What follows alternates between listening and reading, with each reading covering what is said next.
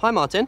Hi, Eddie. Look, I'm sorry that this is such short notice, but can you get to an audition in Baker Street in the next hour? Yes, of course.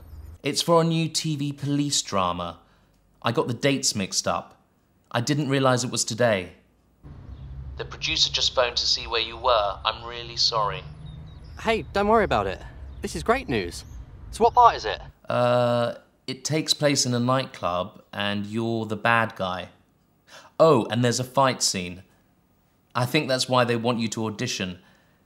They saw on your CV that you did a lot of boxing at school. Well, I exaggerated a bit. I only did it for a term. But hey, I'm an actor.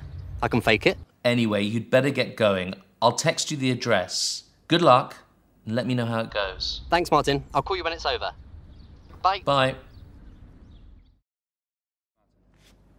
That's brilliant. Thank you. Take care, bye. I'm really sorry that you've been kept waiting. I had no idea the other actor would be this late.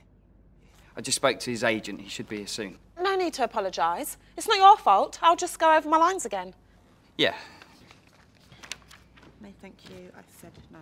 Leave me alone. Sophie. Eddie, I didn't know you were auditioning for this. Nor did I till an hour ago. Hello, Eddie. Roger Evans, the producer. Oh, I'm sorry. I didn't introduce you. I thought you knew each other for some reason. Oh, that's all right. Nice to meet you, Roger. I'm really sorry about all the mix-up. Oh, never mind. You're here now. Here's the script, Eddie. You're playing the part of Bob, and you're in a nightclub, and you've just come over to Sophie, and you want her to dance, and she doesn't want to. Oh, right. I'll fill in for the part of the nightclub bouncer, and let's make it as realistic as possible. So when you're ready...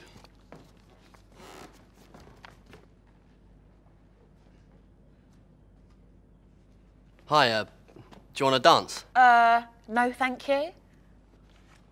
Oh, come on, just one dance. Come on. I said no. Leave me alone, will you? I don't want to dance. Is this gentleman bothering you, miss? You stay out of this. Oh, Roger, I'm so sorry. I didn't mean to hit you. Here, let me help you up. Are you okay? I'm sorry.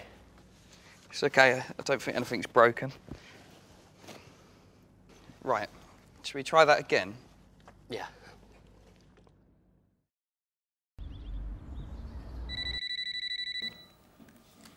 Hi, Mum.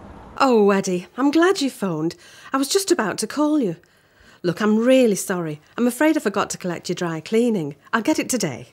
It doesn't matter, Mum. It's not urgent. Hey, guess what? I've just been to an audition for a new TV drama, and I got the part. Oh, that's fantastic news. Brilliant.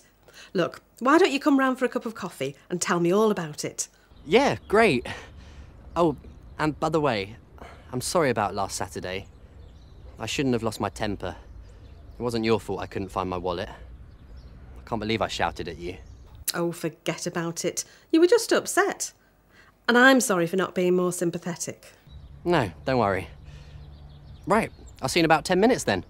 OK, I'll put the coffee on. Bye. Bye, Mum.